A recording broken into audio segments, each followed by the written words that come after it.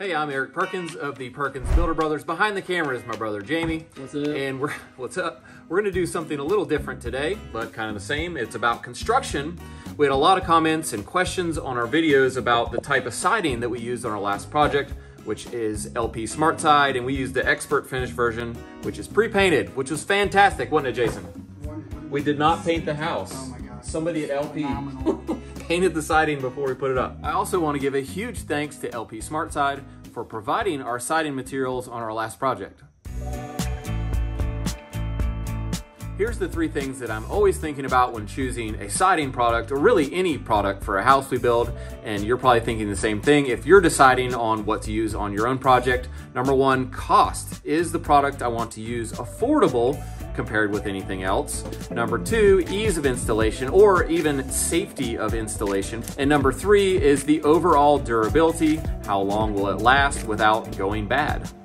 I've assembled in front of us here the four most common types of cladding or exterior siding used here locally or in the United States that are in the approximate price range that LP SmartSide is.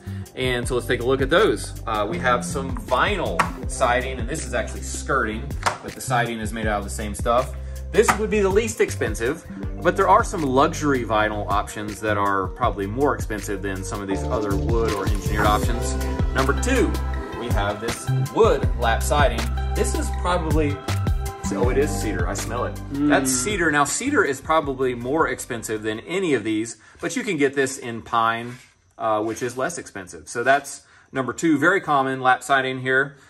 Number three is the LP SmartSide, and this is the pre-finished version. This is an engineered wood product, and that's what we used on our project. Number four, we have a fiber cement, and we're just gonna say generic brand here, piece of siding, 8-inch. And this is what people commonly call like concrete siding. It's not really concrete, it's a fiber cement. So those are all in the same realm of cost, and those would be generally your options if you have a normal amount of money and you wanna have a house built here. Let's rewind to number one, the vinyl siding, and let's talk about pros and cons. Everybody loves pros and cons. So number one pro actually is that it does not need to be painted ever, hopefully. It comes pre-colored, right? And the con to that though is that it can fade in the sun over time, and then you can paint it actually. It has to be specialty paint to paint over it so it doesn't fall off. So that's a pro and a con, I guess I would say. Number two con is that if you cut it with a saw and it's cold, it splits, it's very brittle. And for that reason, let's go ahead and just do that. If you hit it with a rock with a weed eater or something, it will go through the material and not look very sightly. So it's not super durable, even if it has a solid backing like where I just hit it with that hammer. One advantage is that you can cut it with snips. Jamie cut this with a carbide tooth saw blade. What's wrong with that? Which is not advisable. You can cut it with like a fine tooth saw blade on a circular saw. And so, but I wouldn't recommend the old carbide tooth there, bud. A couple more final advantages, disadvantages of the vinyl. Number one is you can pressure wash it. It doesn't have like a paint surface that would come off. So that's nice. It will tend to mildew. That's not nice. And also it just kind of hooks together. It laps over the previous row, snaps together. And in heavy wind, you've seen this on hurricane coverage on the news, this stuff can tend to just blow off the side of the house because it's in these big long sheets that can catch the wind, sort of like a sail, and just see ya. Final thoughts on the vinyl siding. It's not my first choice. I don't recommend it to clients a lot that we're building for, and we've not used it a lot. One of the things for me is I just don't love the way it looks. And so for me, that's a big thing. You're gonna build this beautiful house and then cover it with something that you don't love the look of. And that for me is a major detracting factor. So that's the reason we don't really recommend it and don't use it much. Moving along, number two, our lap siding made out of wood, and we've used this tons on homes over the years, especially further back. So let's take a look at this stuff here. Advantages, disadvantages. An advantage is it's readily available. You can buy it anywhere. You can paint it any color you like. You can recoat it. You can stain it so you can get a nice rustic look if you want a wood look. If you stain it, it's not going to last as long. Obviously, the paint helps to protect it from UV rays better than the stain. And the number one, I'd say, disadvantage of this is it is a fully natural product. And so it has grain, which makes it a lot stronger in one direction, but a lot weaker in the other. And let's demonstrate here. This has actually got a little bit of a split to start with, like a lot of the boards do. So you'll end up having to trim, you know, that much before you install to have a good installation. But you can take this piece along the weak orientation of the grain and just, that was actually easier. Hey, that was my piece of siding, bro. That was easier than I thought it was gonna be. But you know, so it tends to split. And so if you have to nail in a line or nail a narrow piece, you have to pre-drill, or it will split, and it will tend to split over time.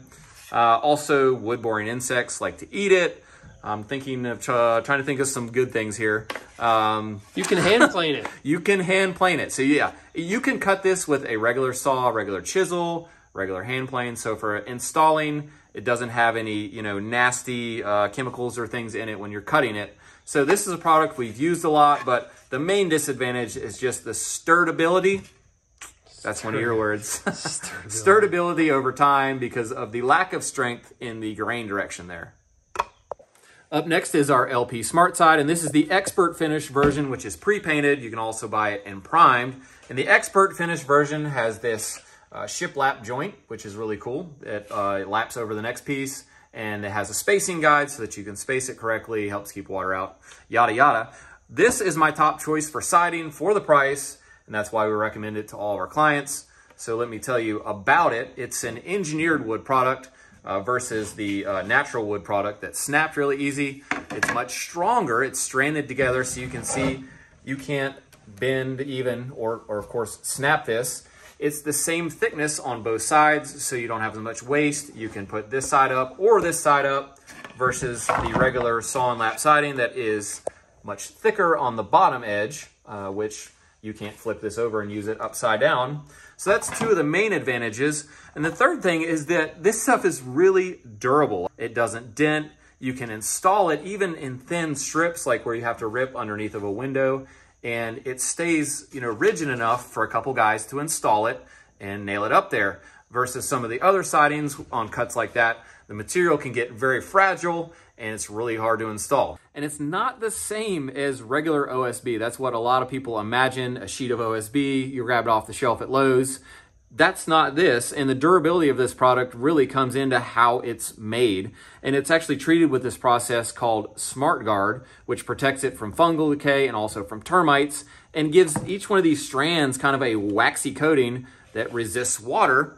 And this is super dense and super compressed compared to regular OSB, and it's very hard. Some other advantages and reasons that we usually recommend this as our siding on our custom homes is that it comes in 16-foot length boards, so you have less butt joints, but yet it's light and easy to maneuver and install. You can install it with like a two-man team because the material is strong enough for its own size and thickness that it doesn't break. So you can handle it easy, hand it up, nail it to the wall. A big deal for me is that we can cut this type of siding with our regular woodworking tools like regular circular saw, hand saw, and especially the table saw for long rips. That makes it super easy, super fast, and you get nice fitting pieces for a nice looking finish on your siding job.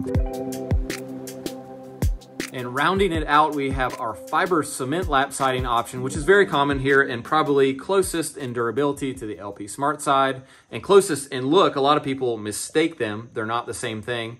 And the biggest mistake people think about this fiber cement siding is that it is concrete siding, which is not solid concrete. It's fiber cement. So it is these layers of fiber cement that can degrade just like anything else.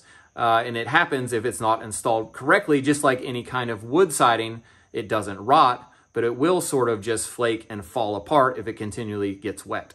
An example of that would be putting your siding straight down to your shingles, say on a dormer to where they wick the moisture up. And the instructions explicitly say in this to not do that, but it will degrade the material. It'll sort of delaminate and just fall apart. It's really brittle and more brittle than most people think, and it's really heavy. So you can only get it in 12-foot lengths because any longer and it would just snap in half when you picked it up. And in fact, even on a 12-foot board, if you just pick it up in the middle, it'll just sort of snap in half under its own weight. So you can imagine if you had to rip down a section of this to go, say, underneath a window, how fragile that little piece would get. And when you put it on or later, it is likely to crack or break or not do well. And we'll do a little demonstration here. This is just a piece I picked up at Lowe's here. And you know, that's the problem. It's brittle. It's not got a lot of strength in either direction. Also, when you're nailing it, it can sort of split. And so for that reason, I don't really love the way it looks installed compared with the LP SmartSide, where you can use regular tools. You can lift the piece up, it's light, and it doesn't split that easily. Also, this is a masonry product, and masonry products do absorb water. I'm going to kind of do a demonstration of that. You can see it sucking the water in from that puddle. See that? So it does absorb moisture, so it can hold moisture and actually degrade whatever kind of wood material is behind it pretty easily. In the effort of all fairness, we'll dump some water on the SmartSide as well and see what that does. You can see it sort of just runs off of there, which is how it's designed. So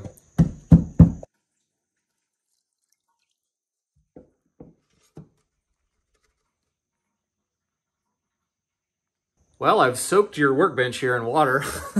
Thanks for that. And we've looked at all these different kinds of sidings, and that's basically boiling it down to why, as a company, as builders, we use LP SmartSide. I don't want this to sound like an infomercial for SmartSide, but we really do use it, and those are really the reasons why we do partner with them, just in all fairness, and they do give us products for our builds. But we did use their products for decades before they gave us the first thing on our own fruition, paying full price. So I hope that clears up some of the questions and answers people's questions about why we choose to use what we use.